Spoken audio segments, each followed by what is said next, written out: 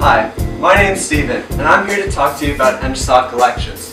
This year, let's blow the other faculties out of the water in terms of voter turnout. The goal this year is 50%. But why stop there? How cool would it be if we surpassed it? Besides, you don't drink half a beer and then put it in the fridge for later. You're not my mom. Every vote matters.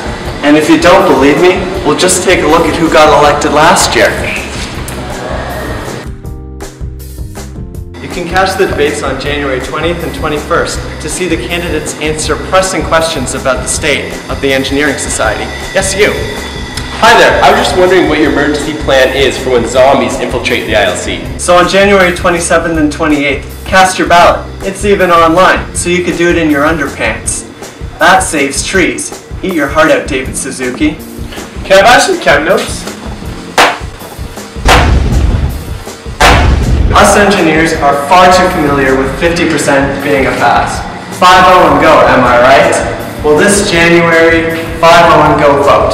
Like a f***ing adult. Hi, Mom. Great news. I'm a genius.